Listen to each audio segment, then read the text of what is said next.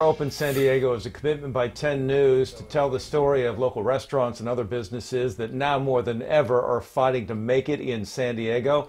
10 News reporter Vanessa Paz found a new program that allows one local speech clinic to remain open while continuing their mission for kids.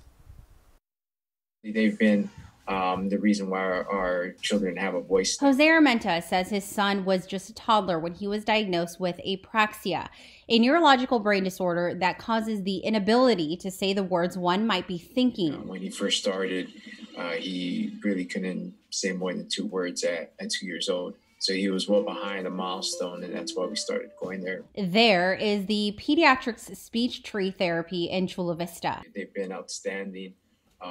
They've been a blessing in every way, very accommodating. While clients like Jose's son saw success, the business almost didn't amid the coronavirus pandemic.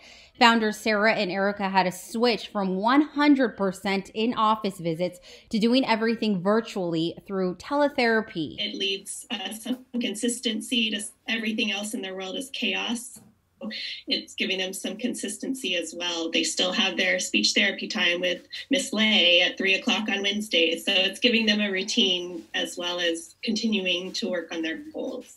Adapting, adjusting, and adding to their current services, they now offer virtual therapy sessions for the parents of their clients, all free of charge. You don't have to be one of the speech tree clients. And we've invited a marriage family therapist and some different educators in our community to come on and speak to families so that they can learn during this time as well how to best support their families at home. Jose said he's grateful the center is bringing some normalcy into their lives and is happy he can continue to support his local businesses. Because they're a part of our family. And so we knew going into this that small businesses were going to take a hit. So any small business we could support, we try to do that. For 10 News, Vanessa Paz. Yeah, very cool. And if you'd like to learn more about speech tree therapy, visit our website, 10news.com. Click on the We're Open section.